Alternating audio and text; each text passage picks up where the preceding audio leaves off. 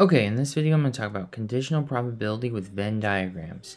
Now here's the formula. The probability of event E given F has occurred will equal the probability of E and F occurring divided by the probability of F occurring.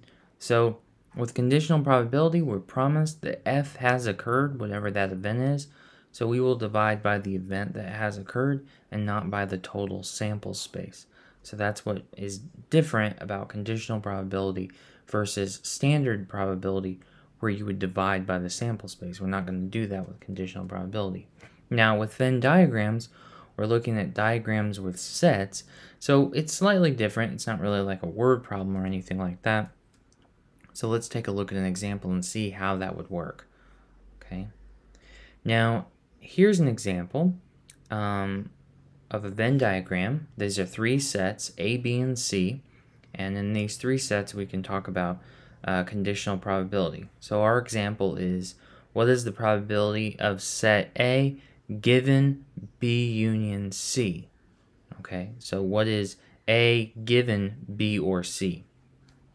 If I rewrite that in terms of that formula that I showed, that would be A and B or C divided by the probability of B or C.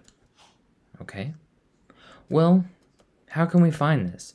What is A and B or C? Okay? If we want, we could put a little parentheses around that to see that that's what we're talking about. But where is this? Where is A and B or C?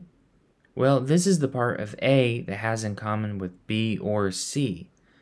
So what part of A has in common with B or C? Well, B or C is anything inside these circles. So that is B or C. What part of that has in common with A? That would be this portion right here. Okay, so that's the part that we need to add up. So that would be 7% plus 14% plus 8%. And what's that? That's 7 and 14 makes 21 plus 8 makes 29. So that's 29% up top. And then that would also be, of course, as part of B or C.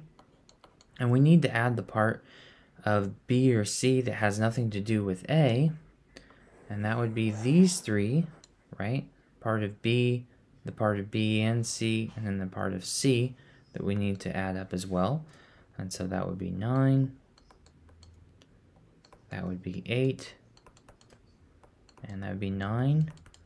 And so what's that make? That's 29 and then 18. So it looks like that's 55%. So that's going to be 29% over 55%. We can write that as 29 over 55 as a reduced fraction.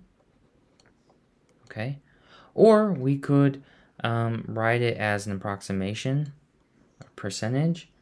And 29 over 55, if I plug that in my calculator, that's going to be roughly 53%. Okay. So what I hope makes sense is how you can find these sets. That's going to be the most important thing. That is the most important portion of the problem. Everything else was just arithmetic. That's not as important as understanding how to find these sets. So how to combine this with A and B or C, how to break this up into pieces that you can solve, that is the most important thing. And I hope that that's a little bit easier after this video. Okay, hopefully that helps.